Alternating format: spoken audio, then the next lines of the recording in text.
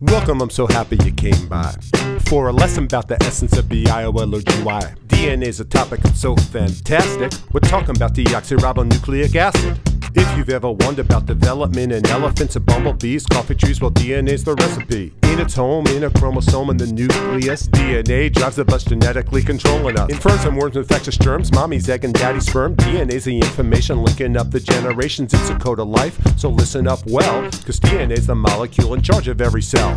DNA, fantastic, deoxyribonucleic acid. We're talking about deoxyribonucleic acid. DNA, fantastic. The shape is key, probably well known to you. Double helix, twisted ladder, or a double corkscrew. Imagine a twisted length of tape with deoxyribose sugars on the edges with phosphate. Sugar-phosphate, making up the sides of the ladder with nitrogenous bases on the inside. With the bases like the rungs, together with deoxyribose sugar and a phosphate make a nucleotide. Deoxyribonucleotides are the monomers, link them together for the DNA polymer. 0.34 nanometers marks the space between one nucleotide and the next one's place.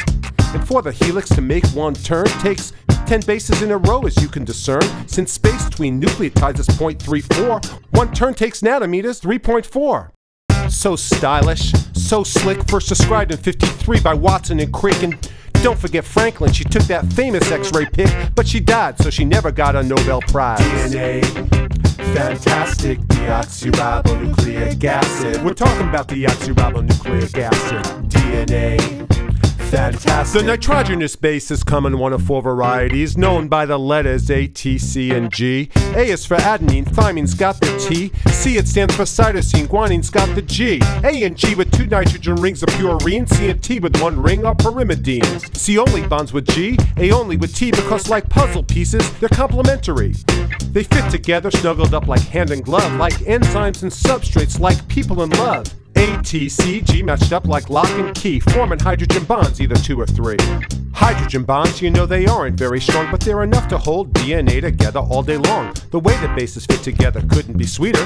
They give DNA a width of 2 nanometers. DNA's double-stranded, looks pretty swell. The strand's orientation is anti-parallel, with one strand standing up, the other on its head. It's how they fit together, Crick and Watson said. DNA, fantastic, deoxyribonucleic acid. We're talking about deoxyribonucleic acid. DNA, fantastic. Sugars and phosphates make the backbone, the structure, but the sequence of bases is where you find instructions for development of bodies in the cytoplasmic symphony that constitutes like miracle on goats and golden algae. Your sequence of bases is unique, a special batch. Unless you're an identical twin, it's nowhere matched. And you can bet that if you're not Django Fett, that you've got no clone. No one like you's been known.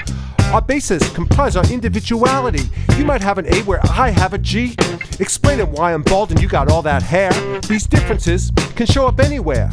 The protein hemoglobin, listen up well, it carries oxygen in your red blood cells. Hemoglobin's made of 4 protein pieces, a trait widely shared among animal species. Hundreds of bases spell one hemoglobin piece, hundreds of A's, G's, T's, and C's. The gene starts CACG, then TGAGGA, CTC. The key is these bases are information for hemoglobin's function and conformation. Hundreds of bases in a predetermined order. A single change brings on a major disorder. Change T to A in one single spot. This little point mutation might not seem like a lot. Thymine to adenine might not seem that big to you, but baby, that's the cause of sickle cell anemia. DNA, fantastic, deoxyribonucleic acid. We're talking about deoxyribonucleic acid. DNA, fantastic. DNA, fantastic, deoxyribonucleic acid. We're talking about deoxyribonucleic acid. DNA, fantastic.